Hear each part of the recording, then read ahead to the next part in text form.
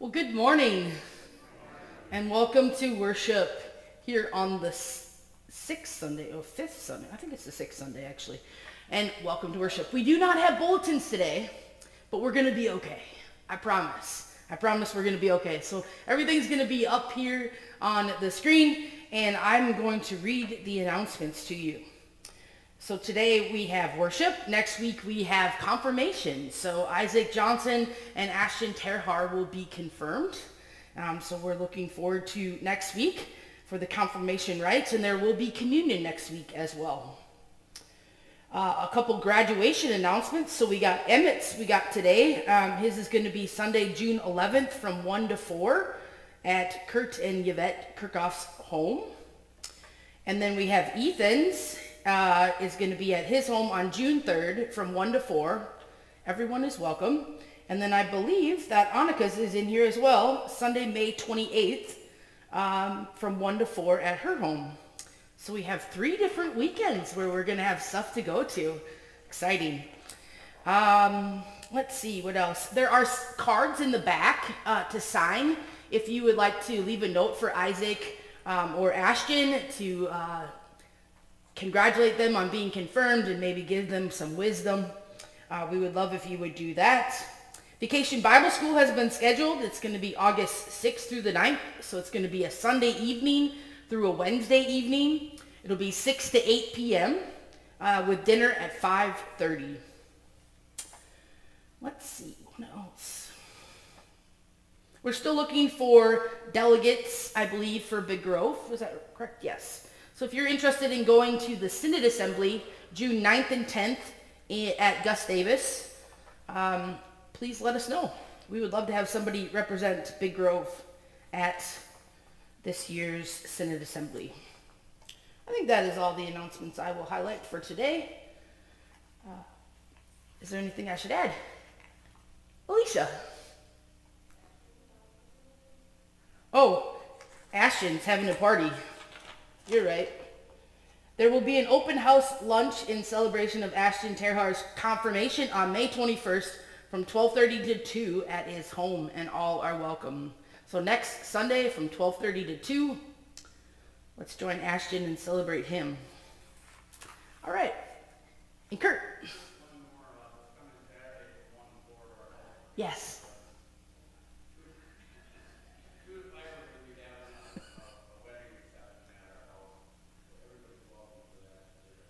So Kurt and Yvette, 2 to 5 this coming Saturday. Congratulations to you guys. All right. Let's stand as you are able as we begin worship this morning.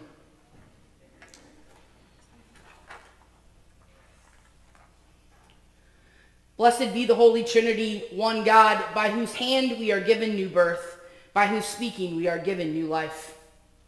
Amen. Joined to Christ in the waters of baptism, we are welcomed, restored, and supported as citizens of the new creation. Let us give thanks for the gift of baptism. Holy God, holy and merciful, holy and mighty, you are the river of life. You are the everlasting wellspring. In mercy and might, you have freed us from death and raised us with Jesus, the firstborn of the dead. In baptismal waters, our old life is washed away, and in them we are born anew. Glory to you for oceans and lakes, for rivers and streams. Honor to you for waters that wash us clean, quench our thirst, and nurture both crops and creatures. Praise to you for the life-giving water of baptism, the outpouring of the Spirit of the new creation. Wash away our sin and all that separates us from you. Empower our witness to your resurrection. Strengthen our resolve in seeking justice for all. Satisfy the world's need through this living water. Where drought dries the earth, bring refreshment. Where despair prevails, grant hope. Where chaos reigns, bring peace. We ask this through Christ, who with you and the Spirit reigns forever. Amen. Our opening hymn this morning is Lord, I Lift Your Name on High, number 857.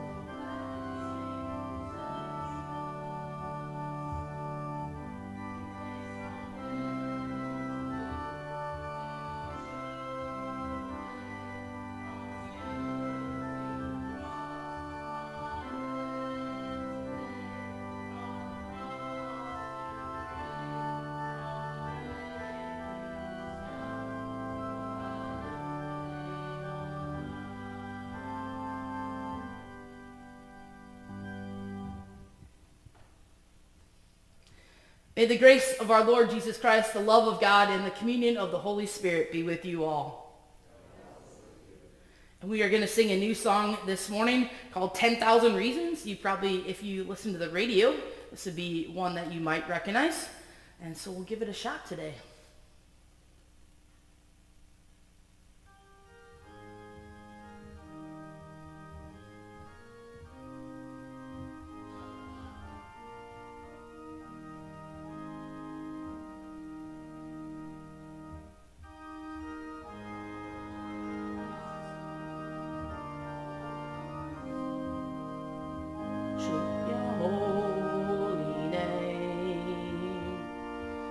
Like never before, oh my soul, I'll worship your holy name.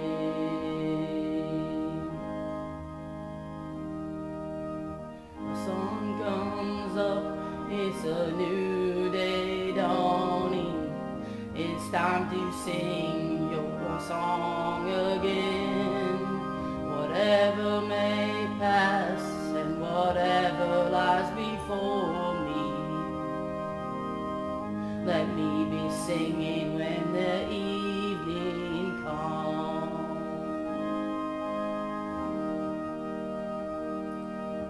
Bless the Lord, oh my soul, oh my soul, worship his holy name. Sing like never before, oh my soul, I'll worship your holy name.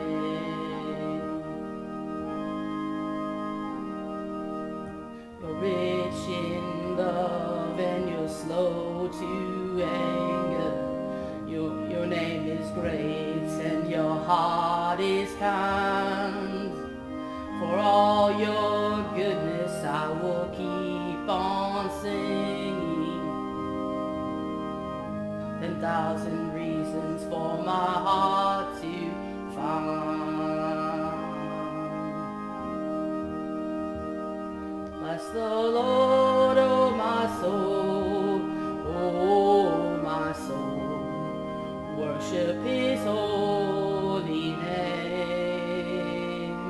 Sing like never before, oh my soul, worship your holy name.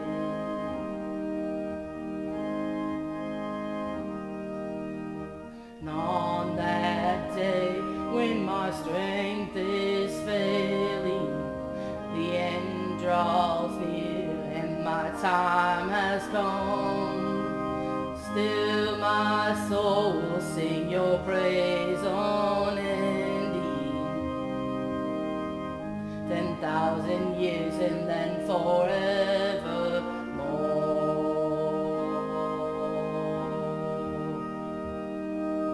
So Lord, oh my soul, worship his holy name. Sing like never before, oh my soul, I'll worship your holy name. Worship your holy name. I'll worship your holy name.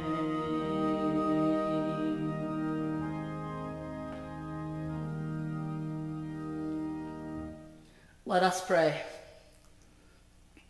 Almighty and ever-living God, you hold together all things in heaven and on earth. In your great mercy, receive the prayers of all your children and give to all the world the spirit of your truth and peace. Through Jesus Christ, our Savior and Lord, who lives and reigns with you and the Holy Spirit, one God, now and forever. Amen. You may be seated.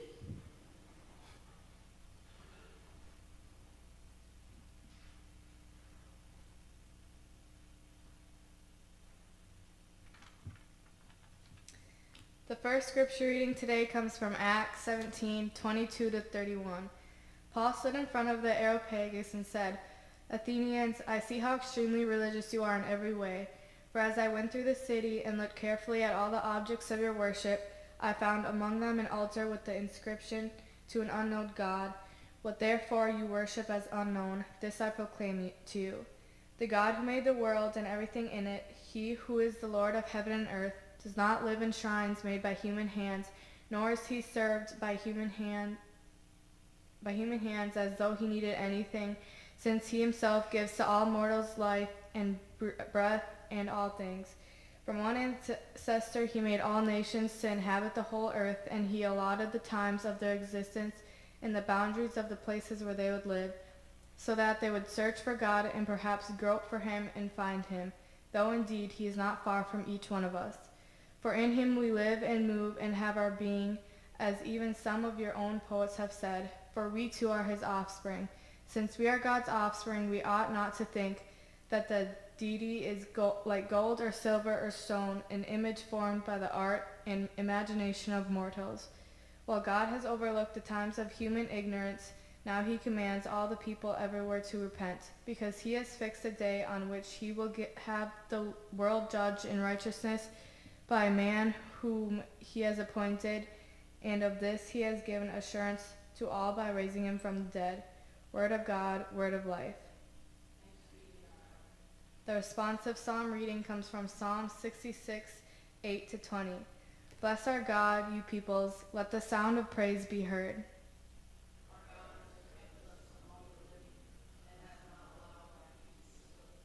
For you, O God, have tested us. You have tried us just as silver is tried.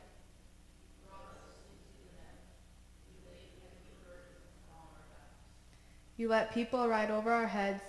We went through fire and water, but you brought us out into a place of refreshment.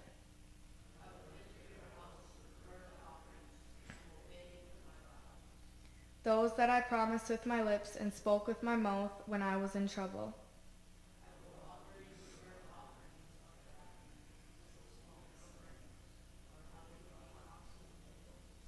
Come and listen, all who you believe, and I will tell you what God has done for me.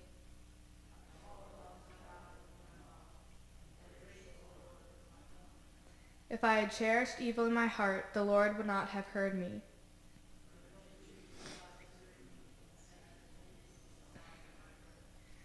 Blessed be God, who has not rejected my prayer, nor withheld unfailing love for me.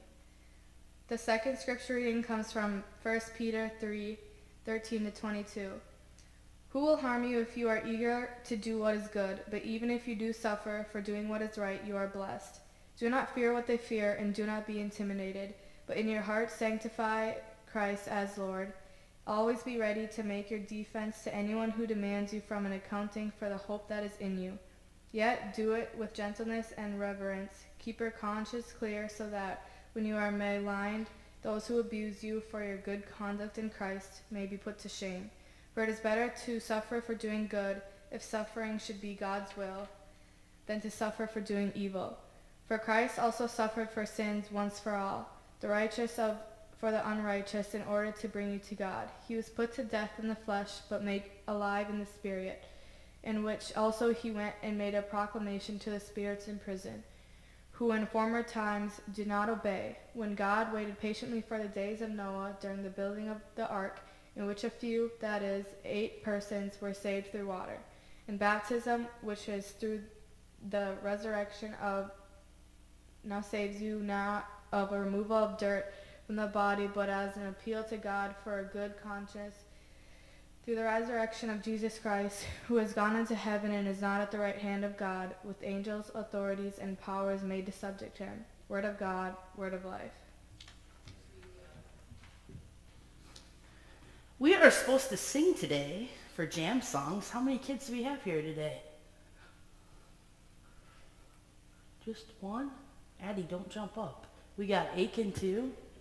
We got Curtis back there. You guys want to give it a shot? I'll sing with you. All right.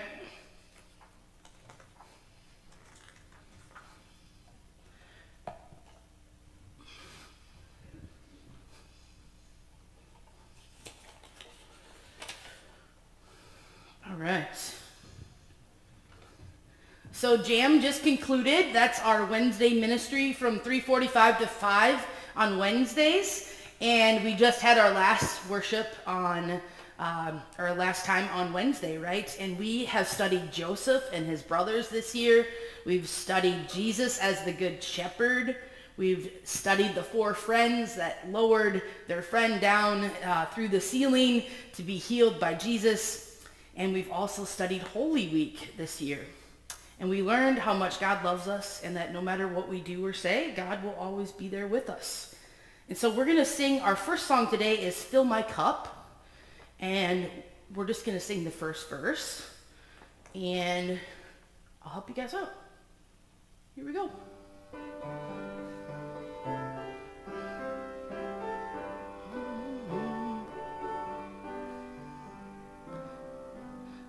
Fill my cup and let it overflow.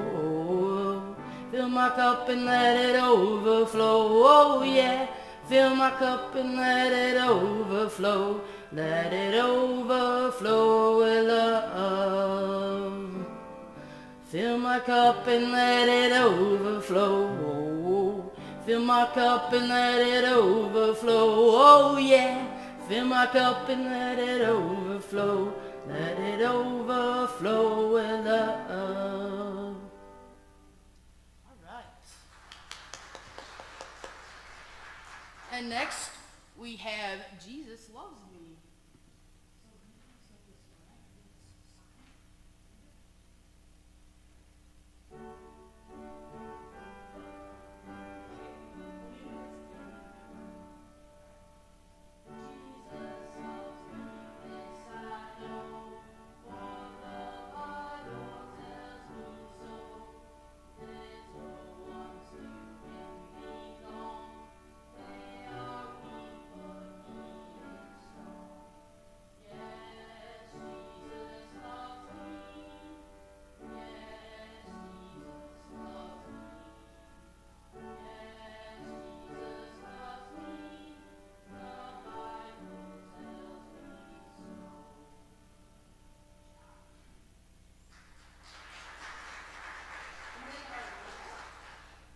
And then our last one is This Little Light of Mine. So we're going to sing This Little Light of Mine, then it's going to be Everywhere I Go, and what's the last one? Jesus Gave It to Me. All right, so here we go.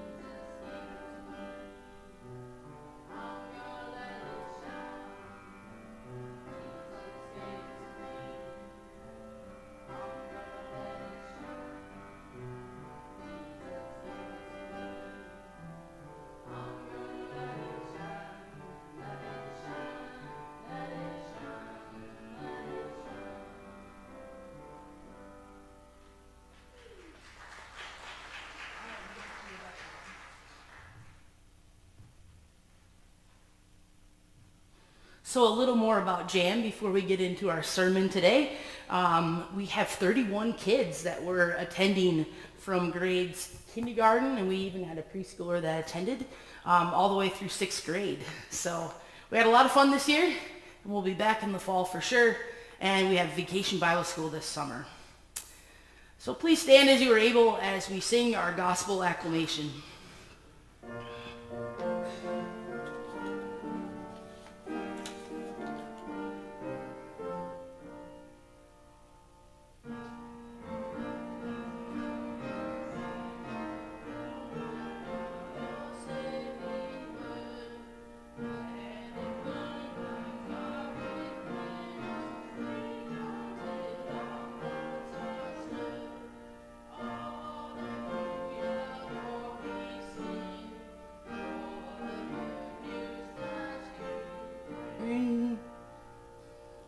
The Holy Gospel according to the book of John. Glory to you, O Lord. Jesus said to the disciples, "If you love me, you will keep my commandments, and I will ask the Father, and he will give you another advocate to be with you forever. This is the Spirit of truth, whom the world cannot receive, because it neither sees him nor knows him. You know him, because he abides with you, and he will be in you. I will not leave you orphaned. I am coming to you. In a little while the world will no longer see me, but you will see me. Because I live, you also will live. On that day you will know that I am in the Father, and you in me, and I in you. They who have my commandments and keep them are those who love me, and those who love me will be loved by my Father, and I will love them and reveal myself to them." The gospel of our Lord. Praise to you, O Christ. You may be seated.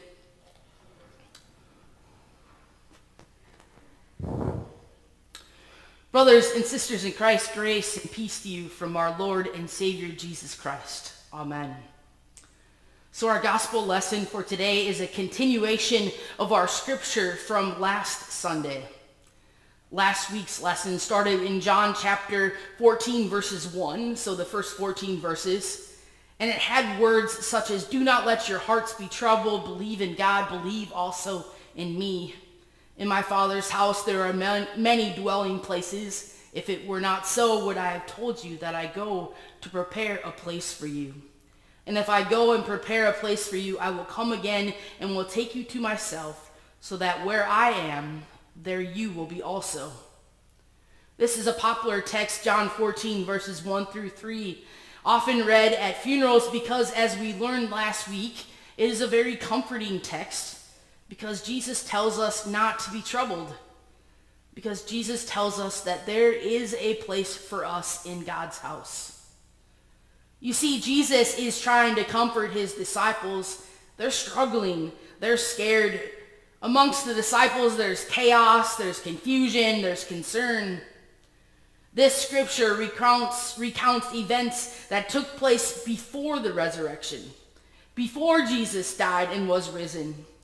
Jesus knows that something bad is going to happen the next day, and maybe the disciples had a little bit of an inkling as well. The disciples definitely had concerns, though, when Jesus announces that his hour has come to pass on from this world and that he would love them to the very end. Then Jesus informs the disciples of his impending departure, followed by sending Judas off to betray him and predicting Peter's denial. If the disciples didn't know that something was happening, if they had been calm up until this point, enjoying their meal, they definitely would not be after all of these events. You can tell the disciples are anxious because they're starting to ask questions. Thomas asks in this scripture, says, "Lord, we do not know where you are going. How can we know the way?" Thomas and the others are concerned that they won't be able to find Jesus where he is going. How will they know the way?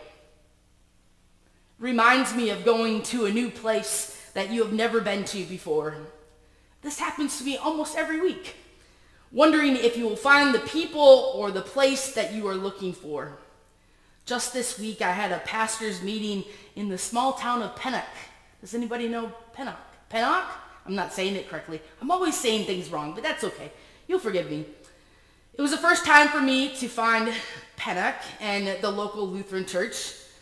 And finding a new place can definitely produce some anxiety. I was wondering if I was going to find it. I always go a little bit too far and have to come back. If you don't know all of the people who are going to be at the event, you can also provide some anxiousness when you're wondering who's going to be there and will I know anyone when I attend. Jesus was the disciples' person. He was their confidant. He was their leader for the past 3 years, and they cannot fathom not being with him.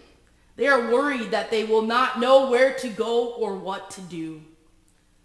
It's at this point that Jesus makes a promise to his disciples. Jesus promises that even though he won't be with them anymore, that something just as good will be sent in his place. Now, if I were the disciples, I think I would be thinking that I don't care that you are leaving me. I don't care what you are leaving me. I just want you to stay here with me forever. It's like when a teacher tells you that they're leaving the school district and you really like that teacher and they tell you that there will be another great teacher to come in their stead. But you don't know that future teacher, but you do know the current one, and you can't fathom learning about math or English or science without them. You have a relationship with them. You don't know this next teacher at all. If you think of it this way, the disciples maybe were not too excited about this thing that Jesus was talking about was coming in place of him. They didn't have a relationship with the thing that was coming. They knew and they loved Jesus and they wanted him to stay. But we know that Jesus could not stay. He had to go. He was fulfilling the plan that God had given him. And in his place, Jesus promises the disciples that he would not leave them orphaned. I love that word, that sentence in our scripture for today. That Jesus promises the disciples that he would not leave them orphaned. Jesus promises them an advocate to take his place. And this advocate is the Holy Spirit. The Greek word for Holy Spirit, as I've talked about before, is a word called paraclete. And Deacon Brenda this week told me that I should bring a pair of cleats. Paraclete, right? Thought that was kind of funny. And so the word paraclete, when you translate it, is a helper, it's an advocate, it's a counselor. So therefore, the Holy Spirit is something that will walk alongside you in your life to guide you and to show you the way if you invite the Holy Spirit to be with you. Jesus tells the disciples that the Holy Spirit will teach them everything and also remind them of all that Jesus had taught them. It's right there in Scripture, those words that says that Jesus tells the disciples that the Holy Spirit will teach them everything and also remind them of all that Jesus had taught them. Jesus was leaving, but he promised the Spirit to take his place. And the Holy Spirit is still among us today, guiding us, loving us, and walking alongside of us. You can't see it, but it's there. It's with us.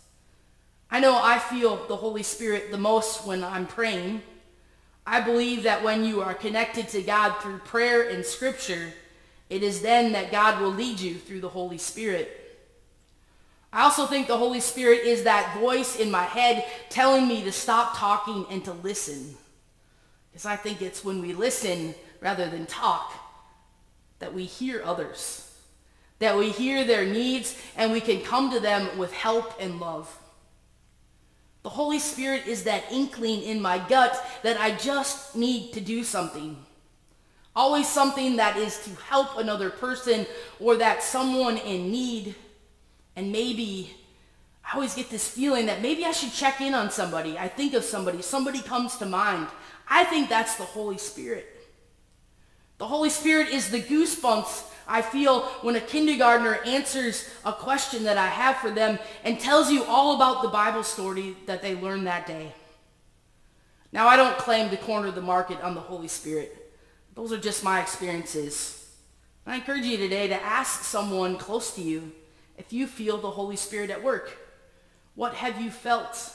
How have they felt the work of the Holy Spirit in their lives? But most of all, I find it comforting knowing that God is with me each and every day. And I hope you find it comforting as well. I think that the disciples would have felt some comfort as they remembered this conversation after Jesus died on the cross. Jesus had to leave, but he did not leave his disciples orphaned. And we are not orphaned as well. We are accompanied by the Holy Spirit. We are accompanied by this church community. We are accompanied by our neighbor. We are not alone. We are not orphaned. God is most certainly with us, both now and forever. Amen.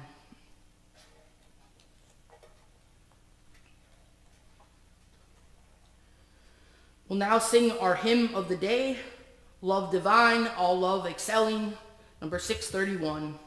Please stand as you are able.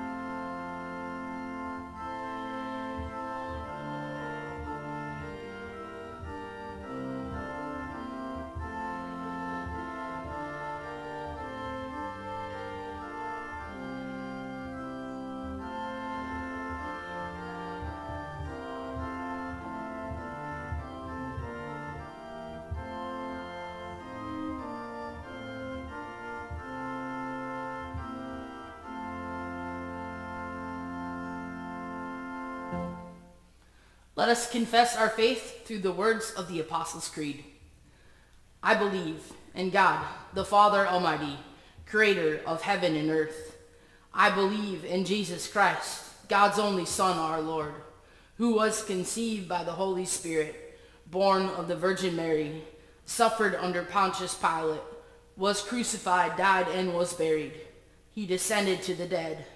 On the third day he rose again. He ascended into heaven.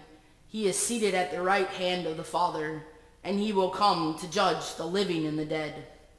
I believe in the Holy Spirit, the Holy Catholic Church, the communion of saints, the forgiveness of sins, the resurrection of the body, and the life everlasting. Amen.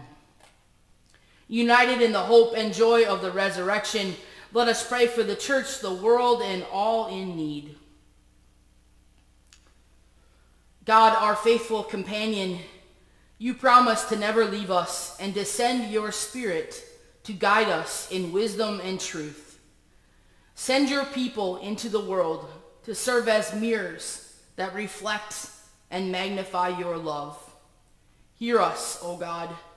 Your mercy is great. All the earth sings praises to you. Grant your care to the creatures, plants, and places that are suffering, and equip us to respond to their song. Make us agents of restoration and refreshment for all your beloved creation. Hear us, O God. Your mercy is great. Nurturing God, you sent your Spirit to grant us peace. Make your presence known to those who feel abandoned or alone, and to all who are sick or grieving on this day. Lord, we lift up to you now those who are on our prayer list. Dorothy, Sue, Clara, Ben, Wade and Jordan Jacobson and baby, Deese, Dorothy, Teresa, Calman, Jack, Arlen, Violet, Reynold, Pearl, Cindy, Janelle, Chris, Don, Gail, Richard, Janet, and all those that we now name in our hearts, having the confidence that through the power of the Holy Spirit, God knows our needs.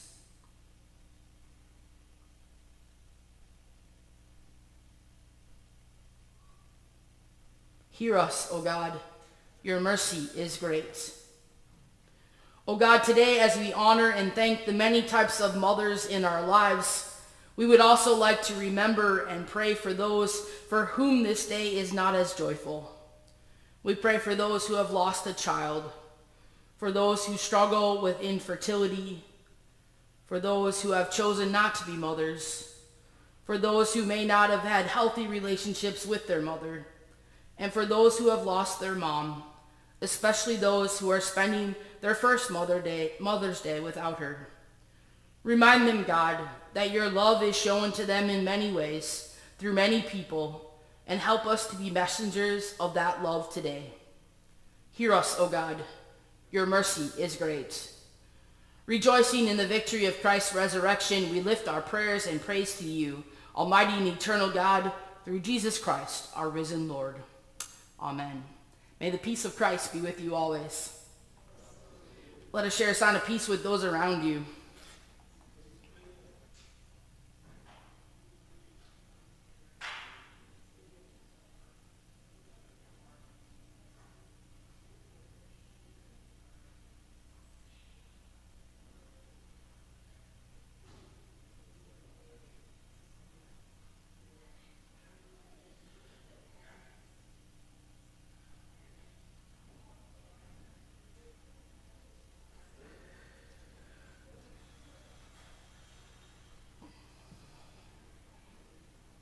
We now have a time where we will take up our offering.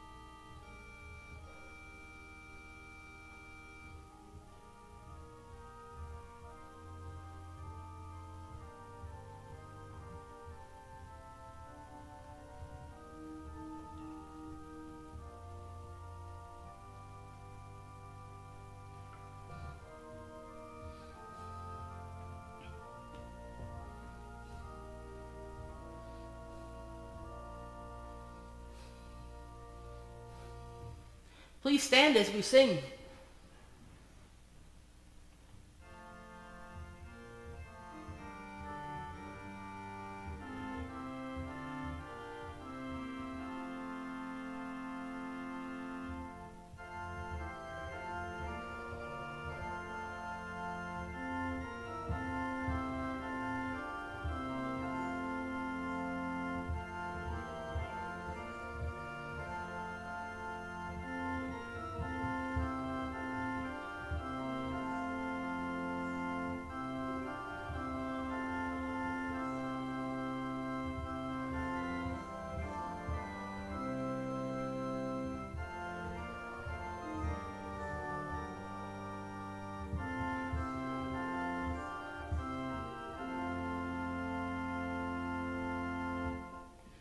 Let us pray.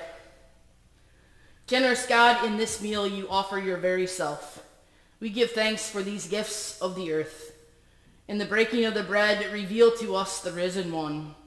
In the pouring of this wine, pour us out in service to the world. Through Christ our Lord. Amen. Let us pray together with the words that Jesus has taught us. Our Father, who art in heaven, hallowed be thy name. Thy kingdom come, thy will be done, on earth as it is in heaven. Give us this day our daily bread, and forgive us our trespasses, as we forgive those who trespass against us. And lead us not into temptation, but deliver us from evil.